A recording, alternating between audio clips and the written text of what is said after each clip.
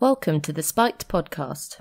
I'm Ella Whelan, assistant editor at Spiked, and today I talk to Brendan O'Neill, Cathy Young, and Lauren Southern about the rise of the alt-right.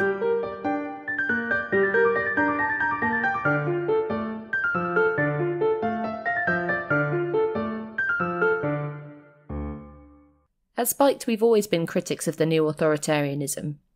Censorship of speech in the form of paternalistic politics, trigger warnings, safe spaces, and microaggressions is stifling public discourse. In response to this, there has been a surge of interest from young right-wingers in the alt-right or alternative right, a political movement that deliberately trolls, triggers, and defies the regulation of speech. But is the alt-right's war against censorship working? Or do we need a better campaign to defend freedom of speech? To discuss this, I spoke to Spiked editor Brendan O'Neill, journalist Cathy Young, and reporter and student Lauren Southern via Skype. Cathy, you've written a piece this week for The Observer about the rise of the alt-right, but for those of us who don't know, what is the alt-right? Well, the alt-right is actually something that has been around for about 5 or 6 years, I would say. I think that the actual term was coined even before that. It's a very loose kind of conglomeration of various people, websites, bloggers, people posting on Twitter, who are dissatisfied, as they put it, with the conventional conservatism that exists in the United States, and are seeking to define a kind of alternative movement or alternative philosophy. The alt-right that I am concerned about, and that I think has become very visible in social media discourse, and that is kind of loosely connected to support for the Trump campaign, although, I don't think that the Trump campaign has officially embraced it in any way. It's basically, I would say, a kind of white nationalist movement with a new label. I also did a blog post the other day about a post by Vox Day, which is the pseudonym of a sci-fi writer named Theodore Beale, who's kind of one of the unofficial spokespeople of the alt-right. He has a blog post about what the alt-right is, and he basically makes it very clear that it's a white identity movement, non-white immigration, but even more so, it really seems to be predicated on the assumption that even beyond skin color, even ethnic background is really the defining thing in cultural identity.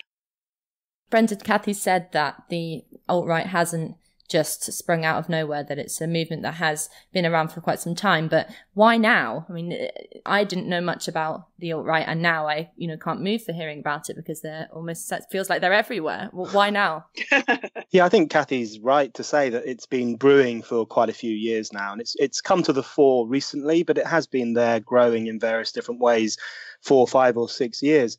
And I think in one sense, the alt-right is an entirely predictable response to the new political correctness, to the new cosmopolitan elites that tend to govern life in the West these days. Because what happens when you politicize lifestyle in the way that these kind of technocrats have done through the culture wars, through their kind of demonization of traditional communities and white men, the new favorite bogeymen of our time, and heterosexuals and, laddish culture, all those things that mean something to a huge section of society. When you politicize and demonize those ways of life, you are going to invite a reaction against that. You are going to invite a rebellion against that, a kind of uprising against it. And I think that's what the alt-right is, or what it at least intends to be. But the problem with the alt-right is that it utterly lacks any serious ideas for how to challenge this new authoritarian culture. And it even seems to lack basic political vocabulary for describing the climate we find ourselves in and for confronting it in a meaningful way. And I think what's happened as a consequence of the kind of very infantile nature of the alt-right rebellion against PC is that it has ended up becoming a mirror image of all the things that it hates. So, for example, one of the big problems of our time, I think, is the politics of identity and the way in which we're all invited to define ourselves by our race or our biology or our gender and so on. And the alt-right, instead of really picking that apart, actually starts to mirror it. So you have the politics of white identity, the politics of male identity, and they really just kind of adopt the politics they're supposed to be challenging. Also, they're very nativistic in a quite ugly way sometimes. This idea that only the natives of a country have a right to be here and a right to engage in public life, and we have to get rid of non-white migrants in particular. It's an attempt to challenge multiculturalism, this kind of very amorphous, relativistic celebration of all cultures as equally valid. But even their response to that becomes a very kind of cack-handed celebration of nativism rather than a real challenge to the ideology of multiculturalism. And also, I think the alt-right has started to embrace quite a few conspiracy theories to try to describe the moment we find ourselves in. And these also start to mirror the theories put forward by the new elites and the PC brigade and so on.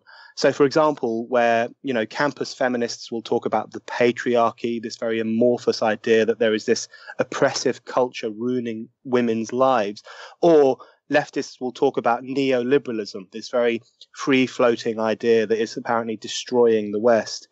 The alt-right's version of that is to use phrases like cultural Marxism. And they start to push this idea that there are these secret gangs of Marxists kind of marching through the institutions and really making life extremely hard for conservatives and white people and so on. And they start to adopt a very similar language as the people they're supposed to be opposing. The main thing I think they share with the people that they're supposed to oppose is a real victim politics. They start to conceive of themselves as being completely under siege at all times. And I think you can see that in Trump's campaign and the way in which Trump tries to appeal to his constituencies, which is basically by saying, I feel your pain.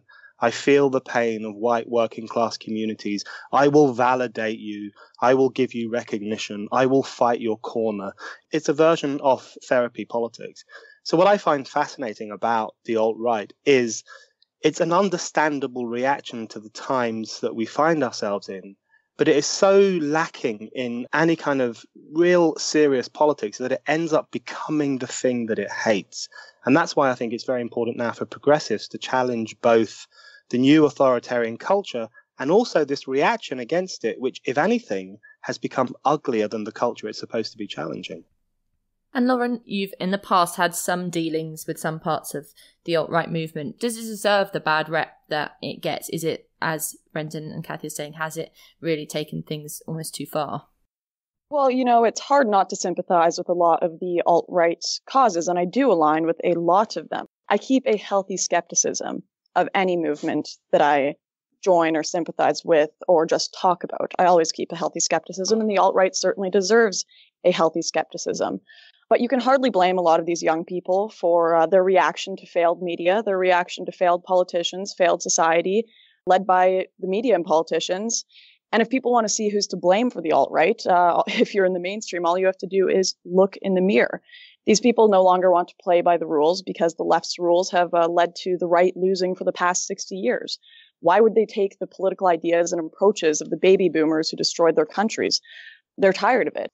So they are trying to take a new approach. Do I think they've picked a better method that will last throughout time and be this wonderful new way of dealing through politics? No, absolutely not. But I understand why they aren't taking the normal route, and I understand why they're rejecting the suggestions and the kind of political tone of the average conservative or right-wing individual.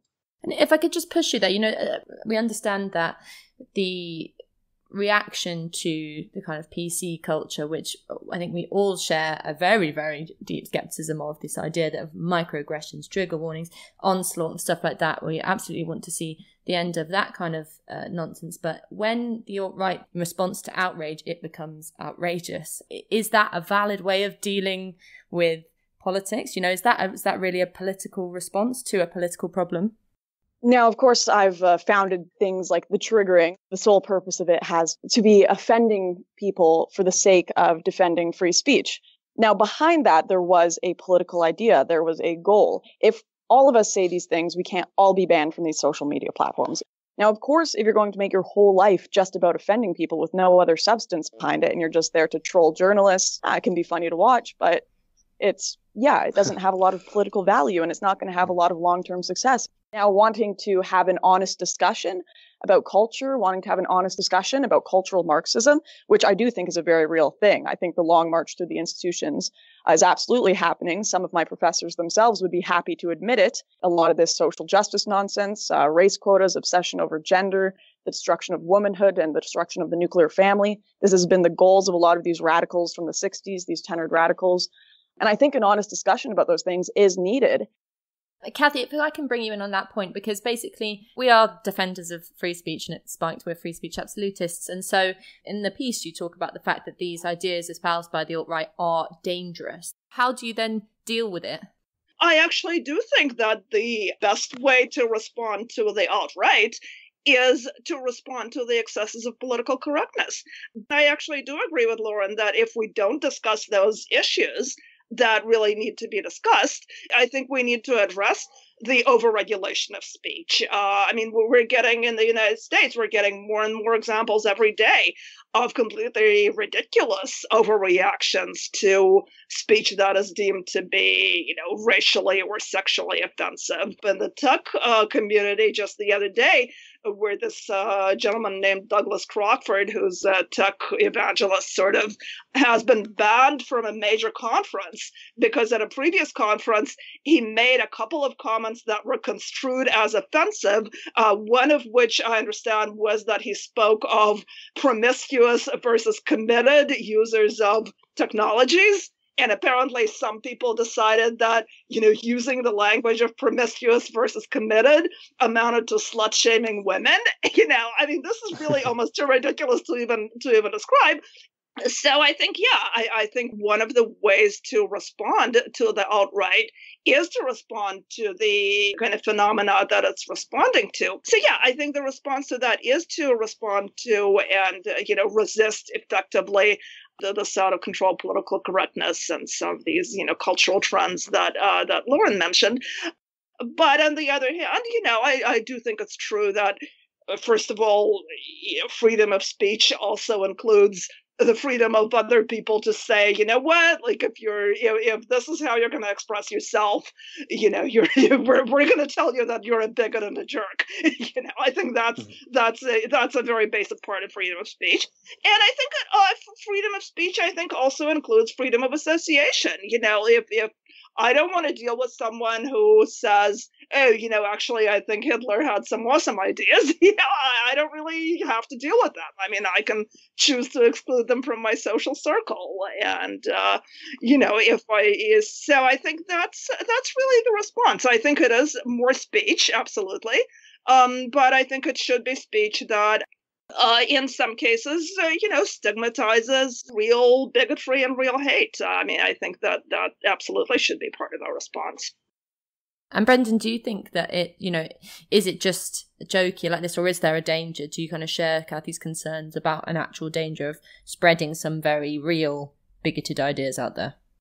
Well, the alt-right will often say that they're just joking. And, when they're trolling Leslie Jones, for example, the black actress from Ghostbusters, or when they're sending swastikas to Jewish journalists, they will say, it's just a joke. We're just having some fun. We're just, kicking against political correctness. It's very infantile, I think. Kind of reminds me when I was at Catholic school and we used to draw speech bubbles in the Bible with Jesus saying, I am gay and all this kind of stuff. It was understandable when we did it because we were, 10 years old, but these people are older and should know better.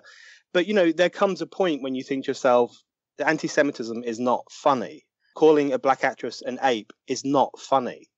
It's racism and it's repulsive and it should be challenged and confronted. And I think that's a very important thing for anyone who considers themselves liberal or progressive. And I know those words have vastly different meanings in America and Britain, but anyone who thinks of themselves as being on the right kind of liberal, decent side of politics ought to challenge that kind of stuff when it comes up. I think what the alt-right really represents is, the kind of the PC side, the identity politics side, engage in virtue signaling a lot of the time to show how good they are. And in response, the alt-right engages in what we could call vice signaling. How bad can we be? How repulsive can we be? How much can we stir up the sentiments of these very sensitive people who run campuses and run a lot of politics as well. So it's a very childish reaction to political and emotional correctness. I think what they see a society that is increasingly where speech is being controlled, where thoughts are being policed, where there is very minute policing of even everyday conversation, which you see in ideas like microaggressions, which really invites a kind of social paralysis. And their attempt to kick back at that is to say all the things you're not supposed to say. That is not necessarily a good way to challenge censorship. So, for example, when the ACLU defended the right of neo-Nazis to march through the largely Jewish town of Skokie in 1978, they didn't become neo-Nazis. They didn't say all the things that the neo-Nazis were saying. They simply defended their right to say them. The big mistake that the alt-right makes is thinking that if something is unsayable, then you must say it, rather than defending the right of people to say it, which is the grown-up liberal thing to do, whereas they have this very kind of infantile, almost temper tantrum response. Briefly, just to come back on some of Lauren's points, I really agree with a lot of the points Lauren made, but in relation to cultural Marxism, the reason I have a problem with that phrase is two reasons. Firstly, I think the extent to which the new left has taken over universities and various other institutions, which its values undoubtedly have, is primarily because the traditionalists and the conservatives or the people who believed in enlightenment, whatever we want to call them, they basically left the battlefield. Going back to the 50s and 60s, they vacated the institutions. They failed to defend them. They failed to defend Western ideals. They failed to defend the idea of the university, the idea of adulthood, the idea of autonomy, the idea of debate. And it was largely their failure to defend those things which kind of threw the door open to new groups of people who could come in, be very relativistic, be quite authoritarian, do down Western culture, do down Western ideas, because they were almost invited to do that by the retreat of the establishment, if you like. So I think calling it a march through the institutions is slightly one-sided. I think the question in my mind is always, well, where were the people who were supposed to be guarding these institutions? And I think that's a really important historical question. And then the second reason, as someone who comes from a Marxist background, which makes me incredibly unpopular, I just think what we're seeing on campus in particular is not Marxism. Identity politics, to my mind, is the opposite of Marxism. And I think Cathy's right, actually, when she says that a lot of the PC culture is actually an attack, not simply on conservative values, but on what we would call progressive values and also on left-wing values. Particularly, it really undermines the idea of universalism, the idea that human beings have a shared capacity to understand the world, to enjoy freedom, to be grown up and to take responsibility for their lives. Identity politics really undercuts that by saying, for example, women are less capable of negotiating public life than men. Black people are historically very vulnerable to offense. White people are full of privilege and must constantly self-flagellate for the crimes of the past.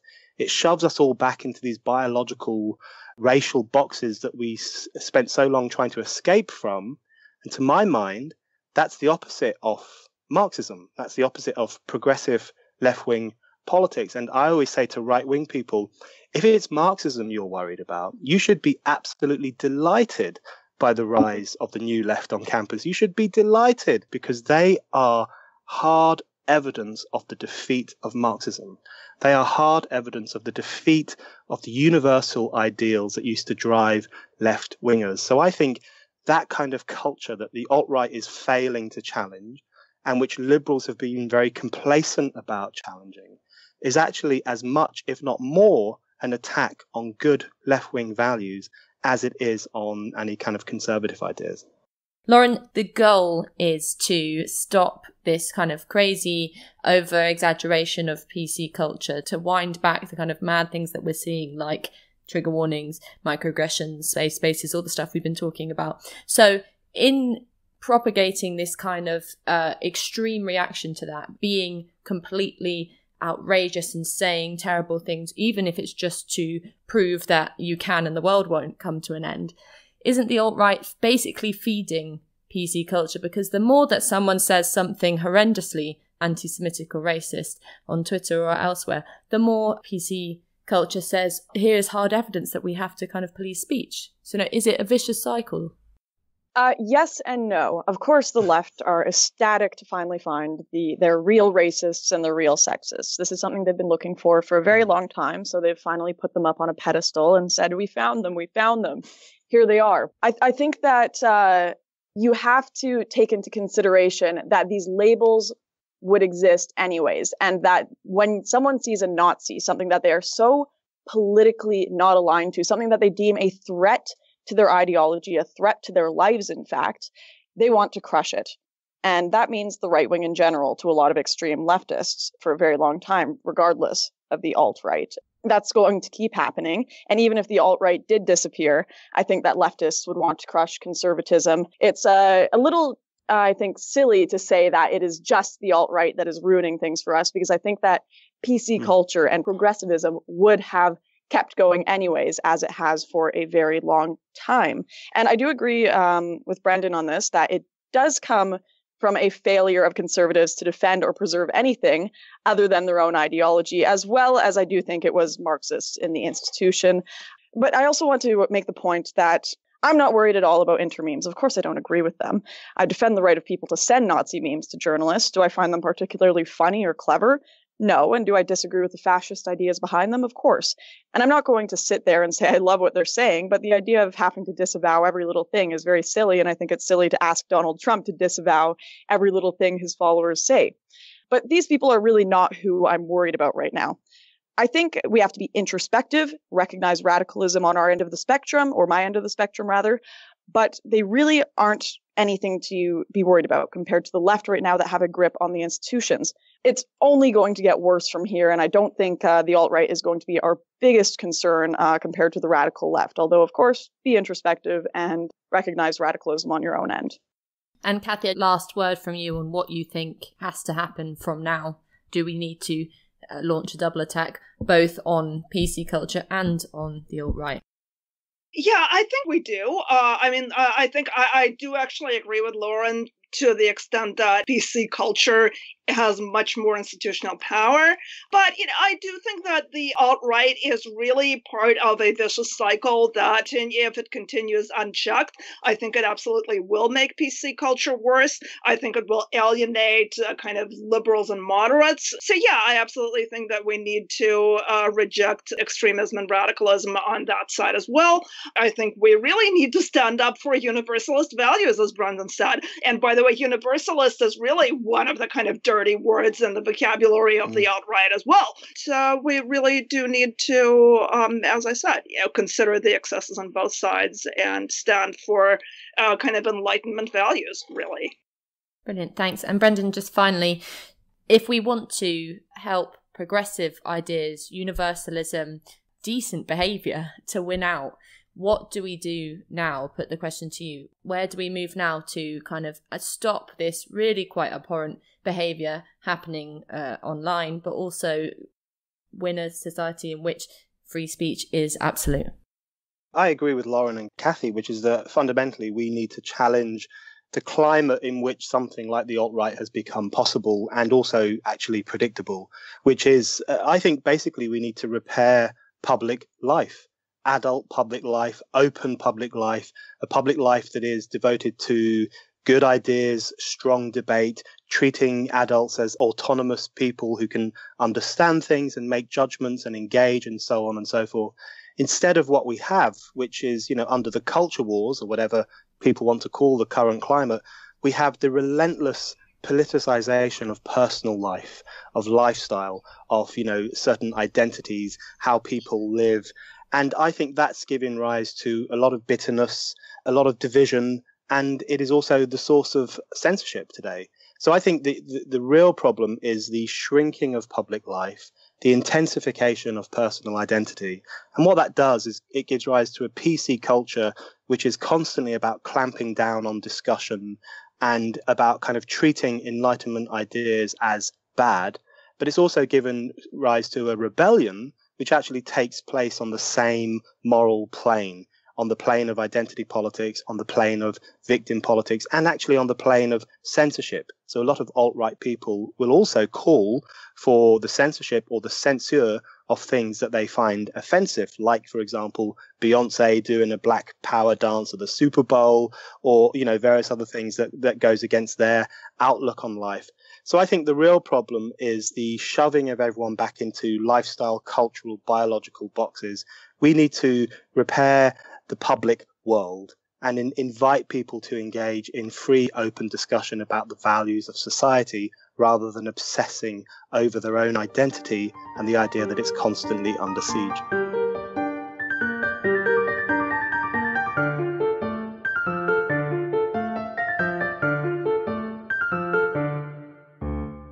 You've been listening to the Spiked podcast. To get your daily dose of spiked opinion, head to spiked-online.com, subscribe to our podcast feed, and if you'd like to help Spike continue to thrive, be sure to make a donation. Thanks for listening.